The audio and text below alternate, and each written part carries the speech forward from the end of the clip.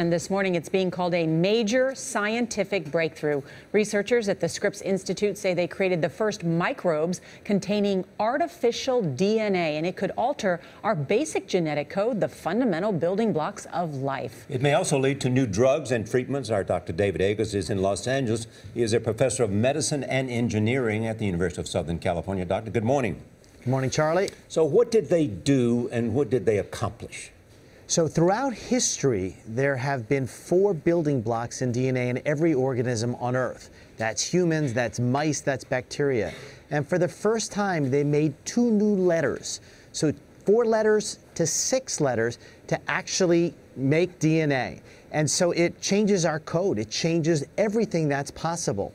You know, there are 20 amino acids in nature made up by these letters. Now we can go to potentially 150 or 170. So the potentials are limitless. Science is at a new point where things are going to take off. And what about, Doctor, this man-made DNA? What could it mean for treating disease? Well, all of a sudden, we can make organisms that can actually make new proteins. So, for example, several years ago, it cost $10,000 to make malaria treatment for a year. Well, if you engineer bacteria to have the enzymes to make that drug, it now costs $10. And so when we now have these new codes, we could start to make lots of new drugs, vaccines, and it really opens a new window for how we treat disease, diagnose disease, and eventually prevent disease. And go ahead. Well, what risk are they, both ethically and also potentially new grounds that we have not explored yet? In 1953, when the double helix of DNA came out, everybody was afraid that we would misuse DNA.